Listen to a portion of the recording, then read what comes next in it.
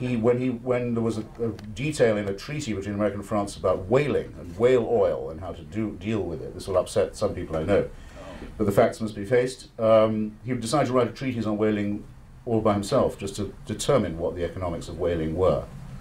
As I say, he was very keen on inoculation. He's a great botanist, and his notes on the state of Virginia count as one of the very first studies of the American ecology and archaeology and, so to speak, bedrock ever written. And he had a great debate with the fantastic French phony, the Comte de Buffon, who was considered then to be the greatest paleontologist of all time, and who believed that the atmosphere of the United States could only produce pygmies and cretins and slaves, and that even the Native Americans were racially inferior and so forth. Well, Jefferson, in his debate with de Buffon and in his notes on the state of Virginia, rallies tremendous scientific knowledge, but there's only so far he can go. If you want to think of Jefferson in another tragic dimension, you can think like this. Abraham Lincoln and Charles Darwin were born on exactly the same day. Pure coincidence, with no significance, but somehow interesting. I would say Darwin was a greater emancipator than Lincoln, myself. But these people, living at the end of the 18th century, were living well into it, actually. I mean, Jefferson was alive when Darwin was born, had no idea of what was coming. They couldn't see as far as the next horizon. And so a lot of what they write fills them with a sense of pathos. In his argument with de Buffon about the mountains of Virginia and the rock formations, neither of them can work it out. How did the shells get so high up on the mountaintop? How did they get there? They don't know. They don't know that deism is a fallacy, because it's the best they can do. Maybe there's a God who doesn't intervene, but it's the best this is as far as we can go. Maybe, Jefferson speculated on this a lot, maybe people from Africa are of a different species, and that's why they're so biddable, that's why they take to slavery so easily.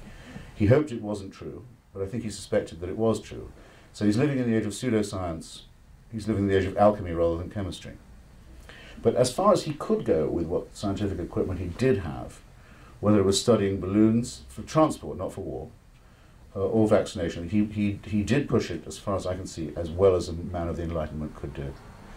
And so we who stand on the shoulders of giants should be careful of being too, dare I say, judgmental about people who were doing the best, but still lived in an age of religious barbarism and ignorance and stupidity.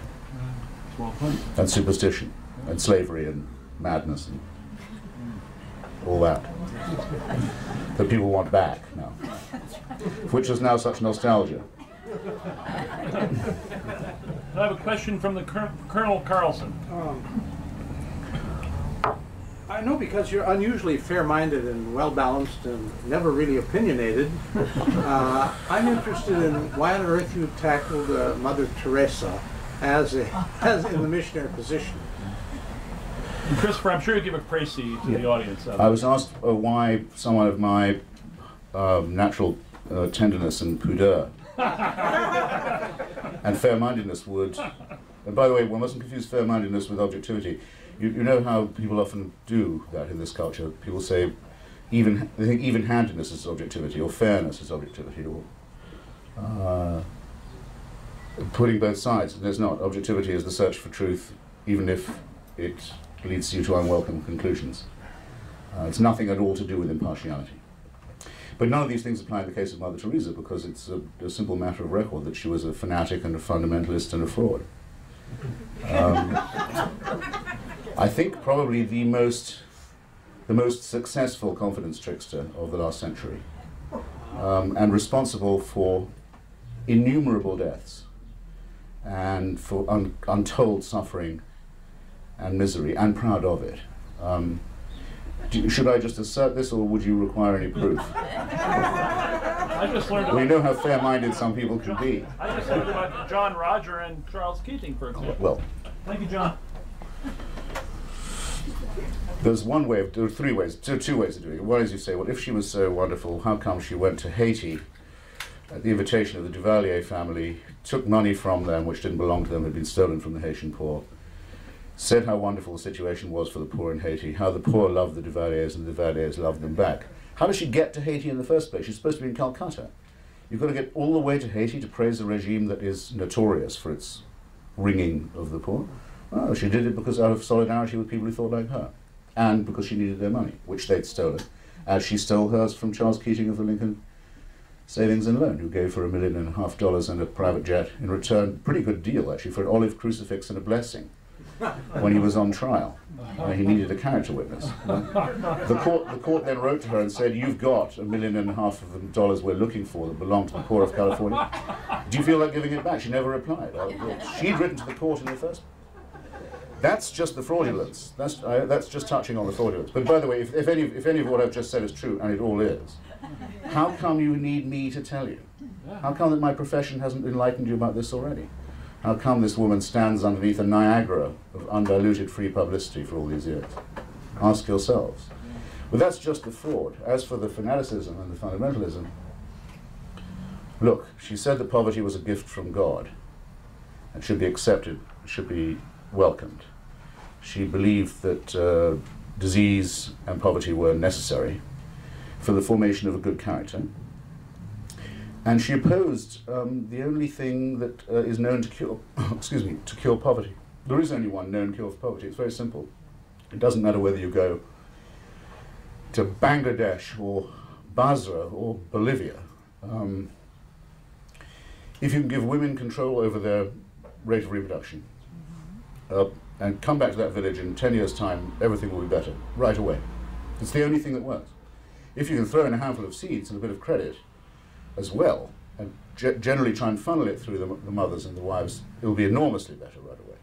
But nothing else works, and if you don't do it, people die all the time very horribly, and they have appalling diseases like polio that they can spread to other people. Well, Mother Teresa spent her entire life saying that that solution was impermissible. She waged her entire life making sure that didn't happen. So I wish there was a hell to which she could go, because she has a lot of death on her conscience, and a lot of misery, and stupidity, and ignorance, and dirt, and filth, and disease as well.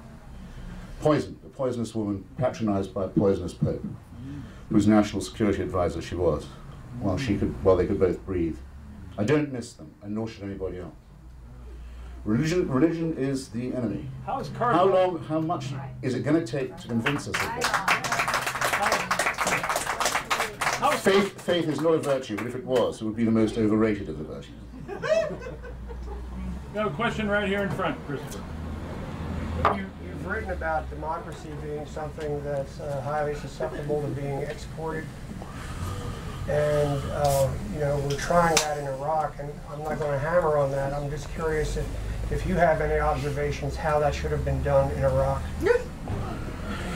The gentleman asks whether I think, or if I think, or if it's the case that I think that democracy is for export. Would that be a fair praise? Well, no, I mean, you stated that. Yes. You're right. To which the answer is yes, I do. And then he asks, what about Iraq in that context? Well, how do you think it should have been done? But have I summarized, for those who can't hear you, okay. Would you accept that as a précis of your question? Well, I don't know of any case where democracy has been implanted except by export, as a matter of fact. With the possible exception of the English Revolution of 1640 and the resulting civil war and the execution of the king and the establishment of parliament, it was reasonably homegrown, but had to be defended against interventions from outside, trying to prevent its spreading, which is the corollary case from the papacy and the royalist powers of Europe, and which is a revolution that is germinal for Thomas Paine and for the American Revolution also, and the Scottish Enlightenment, and eventually the French Revolution. Were it not for the French, the United States certainly would not have had a democracy. It was only the force of French arms that expelled the British Empire from North America. And that wasn't even a democratic country during the intervening. It was King Louis who did that. To the extent that, say, India is a parliamentary democracy, it's not because of indigenous conditions. Simply has to be conceded. Most Indians would concede it. There had to be a collision between an admittedly very civilized and very advanced Indian society and culture, which had never had even the idea of democracy or the free press or the printing press at all, before this germinal process could begin.